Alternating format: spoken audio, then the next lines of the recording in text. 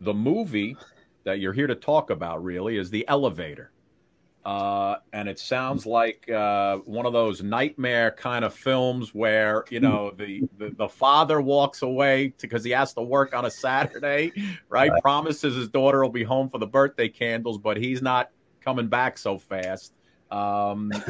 You We play shot this movie in Hicksville, New York, thanks to the movie creator Mukesh Modi. Wow. I loved the role he gave me. And thanks to Jack and Elliot at Illusion Islands, they gave me 4 similar to scenes I've played only a handful of times. And this was a hard one, guys, The Elevator, because I had this much space and I was alone.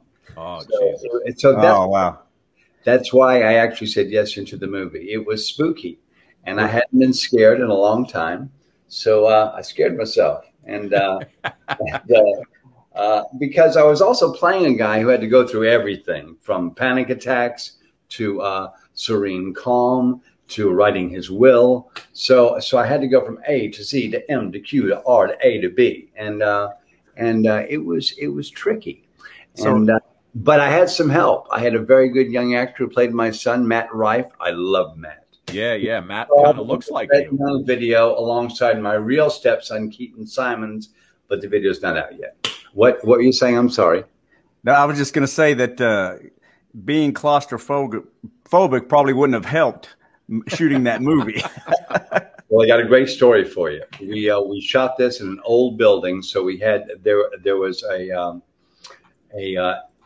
big elevator and a small elevator, and we used the small elevator for the crew, and we shot in the big elevator. Okay, it was a freight elevator.